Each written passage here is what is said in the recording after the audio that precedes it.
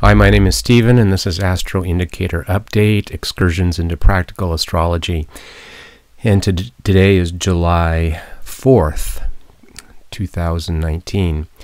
This is episode 14. We're going to look at a void of course moon calendar, Dow Jones Industrial Gold charts, and Tulsi Gabbard's astrology. So this is the content, which I just went over. And let's get into the void of course moon calendar. As usual, here's a little definition. The void of course moon is the period of time that it takes for the moon to transition from one astrological sign to another. And this occurs every 2.5 days, and sometimes it can happen in a matter of minutes, 15 minutes or so. And every so often it takes much longer, like 24 hours, 30 hours. It's rare, but it happens. Typically, it's shorter, half hour. On average, a long one might be, 3 or 4 hours. What's the significance of this? Well, when it lasts a longer period of time, then people start noticing a shift in their mood and psychology. And this happens kind of across the board, and from the tradition of astrology, from my own experience, it pays to pay attention to these time periods, because what generally happens, and the keywords that I use, are that there's a sense of disengagement, a sense of shifting into neutral. Now that doesn't sound so bad, and it's not. It's not bad, because if you can shift your work schedule so that you're not doing critically important things, then you'll be fine, because void of course moon periods are great for kicking back, resting, regrouping, playing, and so forth. But what happens when they're on a Wednesday afternoon and it's a void of course moon? Well, then you may have issues, because ideally you would have or will have rescheduled some, important activities to another day if you saw it coming up in your calendar. Generally speaking, you want to avoid important activities that are critical to your business. Avoid making big decisions. Don't spend a lot of money. Don't buy that new car, and don't start important, phases of your life or stages of your life. So what do we have this week? On Tuesday, August 6th, this is Pacific Daylight Time, at 8:30 a.m., a void of course moon ends. So it was taking place prior to that time on Tuesday. And I include it here because at 8:30 a.m. on the Pacific Coast, that's 11:30 on the East Coast. So all morning long, the moon had been void of course. Thursday, August 8th, the moon goes void. That's the terminology that's used at 7:58 a.m. and it lasts to 1:35 p.m.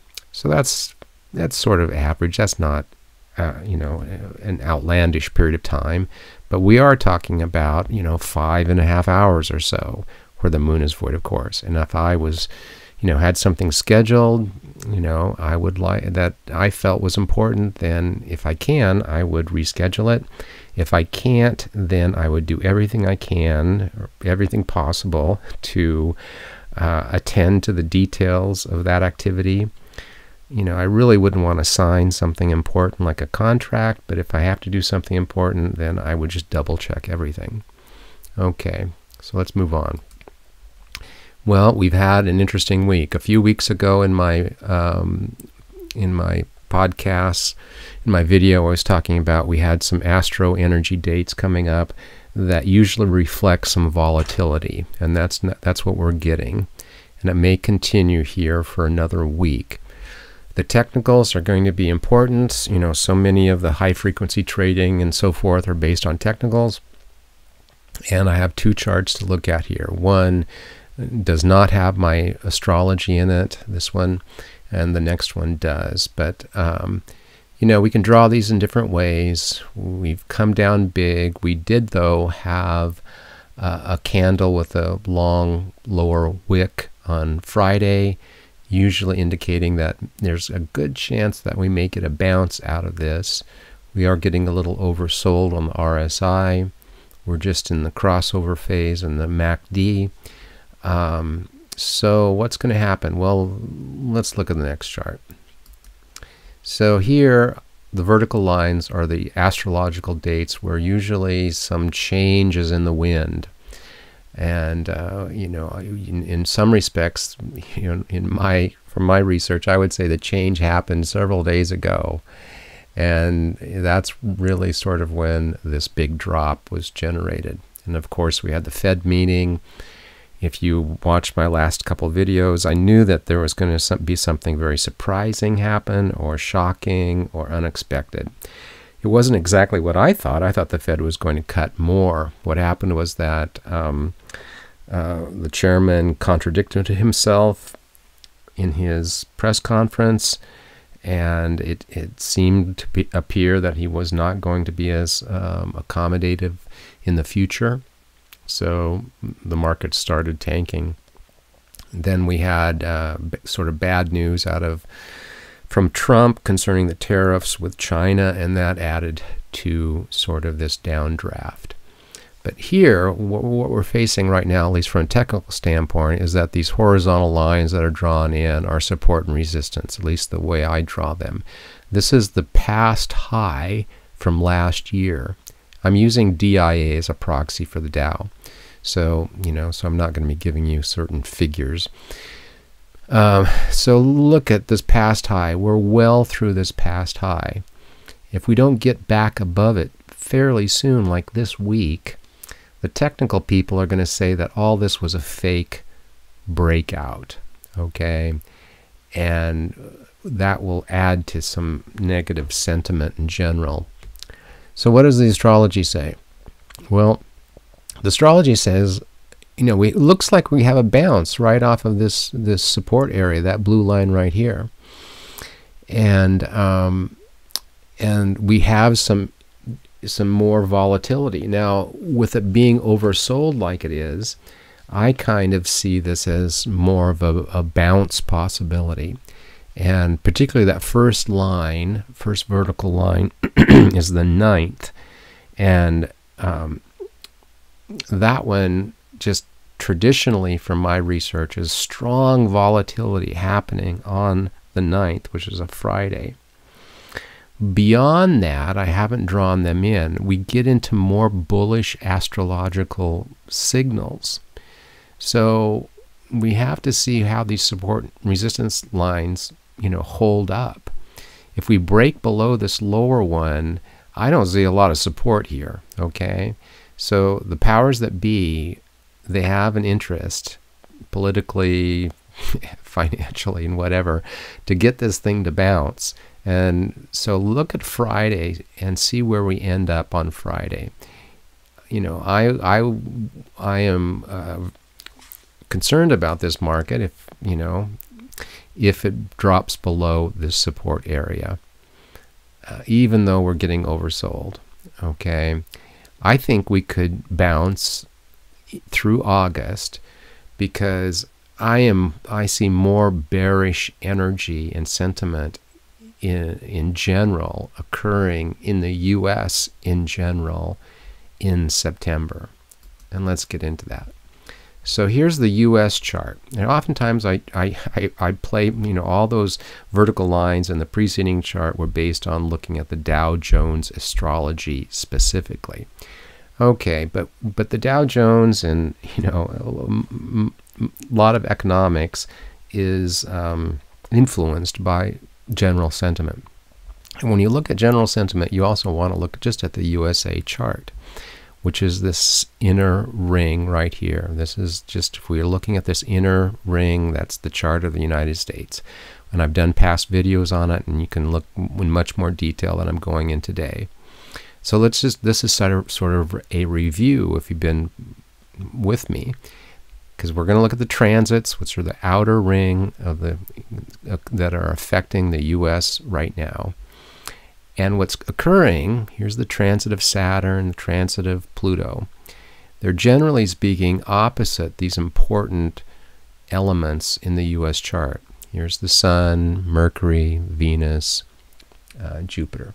Okay. Well, what's happening as we get into September?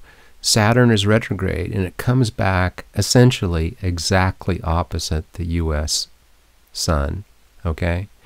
And so, you know, from the symbols in astrology, you can sort of forecast that the sentiment is going to become more pessimistic. I don't know what's going to happen, but, you know, there probably will be economic, social events taking place that indicate that maybe indeed we are slipping further into a recession, that, you know, rather than things getting better, they're getting worse, and so forth. And these things are continuing for a while. So we have Saturn opposite the Sun. We have Saturn actually squaring its own position. So it's kind of doubling up on the Saturn pessimistic, slow, discouraging, you know, heavy sort of energy. We have Uranus in conjunct the ascendant, which is becoming more exact. In conjunct is 150 degrees. Here's the ascendant of the U.S., 7, at least the one I use, 7 Sagittarius. And so something here, that Uranus energy that brings surprises, things that are unexpected, something shocking, that is entering the picture into the U.S. scene in general. And these energies, these challenging energies, are going to continue into next year. They're going to be somewhat, you know, counterbalanced by a Jupiter energy beginning early next year. But between now and early next year, the U.S. has some challenging things occurring. And, you know, particularly just in the arena of revelations, uncovering really sort of dark, seedy,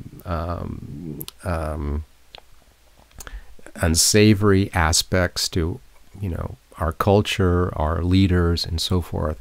All through next year, those things are going to continue. Maybe it's, you know, could be related to the Jeffrey Epstein business and the widening scope of that investigation and so forth, but other things could come up. It's, you know, those are the types of things that Pluto represents. And Pluto is going to continue to be strong in the U.S. chart through next year, even into 2021. So, brief overview, Saturn is getting stronger here in September. The bullishness in the U.S., in the Dow Jones Industrials that I see in the very short term through August is ending. And so, you know, September is always a tricky month. You know, be careful trading in September. That's my point. Okay, quick look at gold. I might look at my notes really quickly, but, you know, Thursday was a wild day in the markets. I mean, look at that bounce back on Thursday. In the gold astrology, again, the gold is the vertical lines in this chart. We have something happening on August 10th, which is a little tricky because it's a Saturday. And so sometimes that energy is mitigated, sometimes it's it shows up on Friday. In general, we have bullish energy taking place in the gold chart, I would say, generally speaking, through September, okay? And I haven't drawn them in, but we had a nice bounce off this trend line here. You know, regardless of the fundamentals and the news and so forth, we've had a bounce. We are in a sort of neutral territory in the momentum indicators, and we have supportive astrology continuing in this chart. Okay, I don't have the dollar you know, charts or information with you, but the dollar kind of looks like it may have hit a high point, is now reversing. And even though the dollar and gold recently seems like they have disconnected from each other, if the dollar starts dropping, you know, just historically, people are going to see that as being a positive for gold. Moving on. Okay, Tulsi Gabbard. I mean, I have to admit that I'm sort of an anti-imperialist, anti-war person. So some of the things that Tulsi says, I agree with. But I was just curious, and I'm gonna share with you this little story. So I wanted to do another person. I hadn't done a person for a while. Just briefly looked at some public figures astrology. And so this morning I needed to replenish some supplements that I take, and one of them is an herb that is, its Western name is holy basil. It helps with allergies and respiratory things. But in India, I just ordered it this morning. In India, it's called Tulsi. And so, all of a sudden it just dawned on me that maybe I should look at Tulsi Gabbard's chart. And, this is very brief, very superficial look, but, I'll just spend a couple minutes on it. But I looked at her chart and I went, wow. I mean, this person, this is sort of, she just embodies what might be called a peaceful warrior, okay? She's just got strong energy through this chart. And just for example, here we got a lot of things in Aries, Sun in Aries, conjunct Mars. Mars is leading the Sun, which accents it. But also we have Venus. So she's got a Venus-Sun-Mars conjunction in Aries. Okay, this person she takes risks, she likes to win, she is very independent, and on top of this conjunction dynamic, everything is opposite Pluto in her chart, which adds just another dimension of willpower, okay, and determination.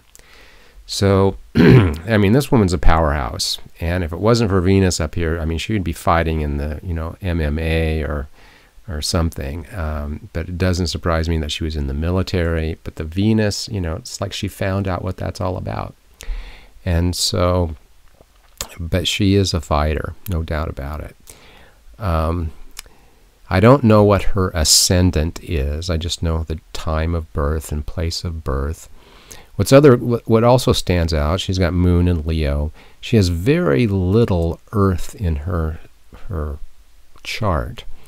And so whether it's through consultants or partners or staff or whatever, but keeping her organized and practical and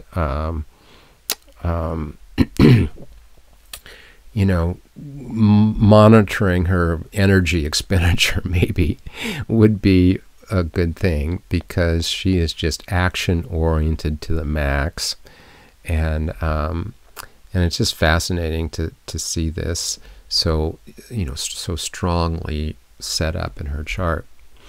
Now, what's happening for her from a transit standpoint, again, this outer ring, is that she has Saturn increasingly squaring these personal elements in her chart through the fall, and she has Pluto squaring it. So right now she's being personally challenged on a number of levels, questioning, just her whole identity and sense of purpose and so forth. Whether she is capable of handling this candidacy for president is in her mind. But somewhat fortunately, she has Jupiter is by transit, is right here. Right now it is in Sagittarius. It is creating a very positive dynamic with her moon and her sun.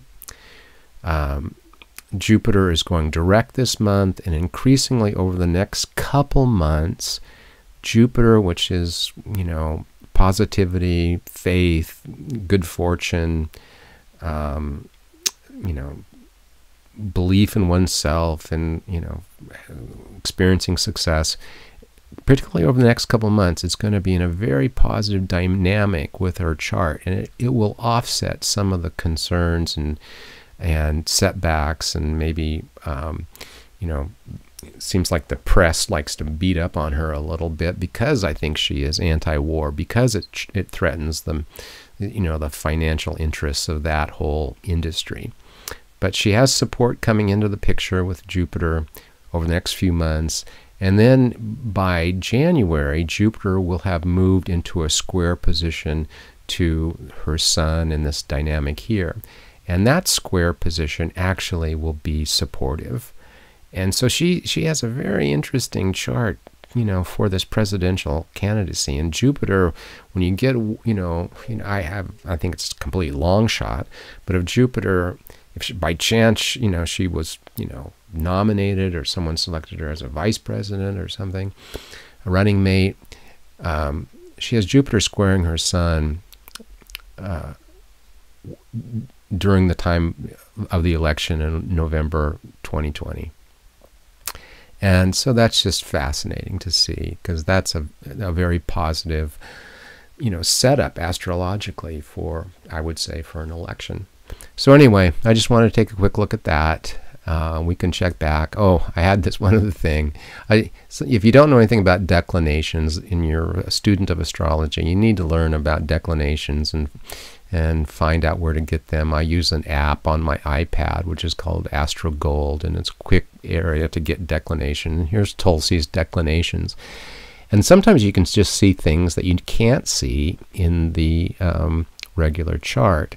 For example, here we've got Mercury at 1 degree north latitude in the declinations, and that is what's called parallel, and it's parallel her Jupiter-Saturn conjunction. And you wouldn't know that the three are actually working closely together. You wouldn't know that by just looking at her chart.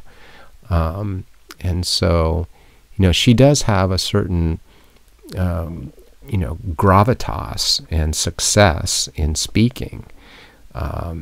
She can voice her opinion and she puts it out there, and it carries some weight that you wouldn't see as being so strongly emphasized if you were just looking at the chart. Okay, well that's long enough for today. Again, my name is Stephen. I have a master's degree in psychology, art background, been studying astrology for 40 years. Strong interest in applying it to the financial markets, and I am a sound money cryptocurrency advocate, basically, in general. I do accept Bitcoin donations, and if you would like to subscribe, please subscribe, hit the like button, and so forth. But hope to be back in about a week. So thanks for listening. Bye for now.